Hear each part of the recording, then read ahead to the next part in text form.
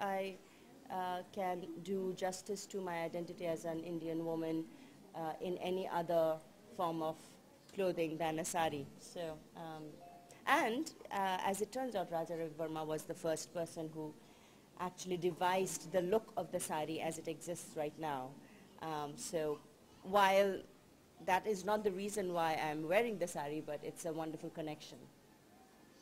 And I'm very thankful to Rashmi Ben and to Jalpa to invite us here to this wonderful exhibition. And all the very best, Rashmi Ben. Thank you.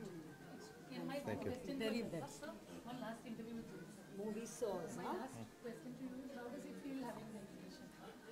It's amazing. I feel that the artist's spirit and his blessings are involved, because if you look at the synchronicity of things, that we're having the exhibition and the film is launching at the same time. And we are passionate about doing meaningful art, and bringing it to people's homes. So it's a big blessing, and I see it as very auspicious to have Ketan ji, and the real life goddess with us today.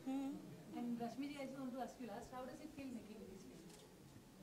It's been a very interesting and long journey for me, but I love what I'm doing.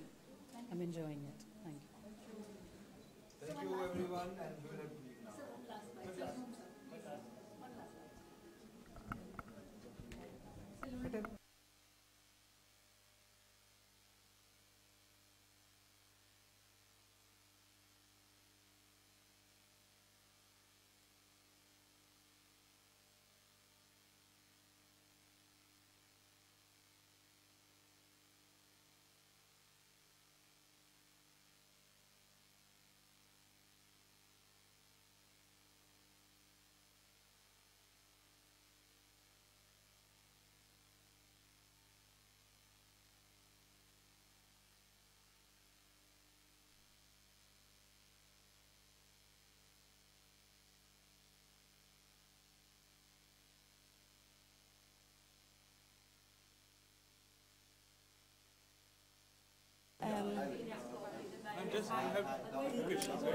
So, is somebody,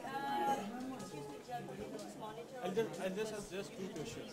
I don't have. Yeah, sure. Yeah? Sure. So, Releasing spoke, so what do you say to your...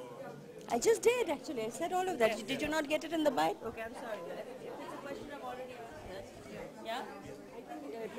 I would say it's a wonderful film. We've made it with a lot of passion, a lot of love, a lot of courage, and a lot of trust in the audience. So I want everyone to come and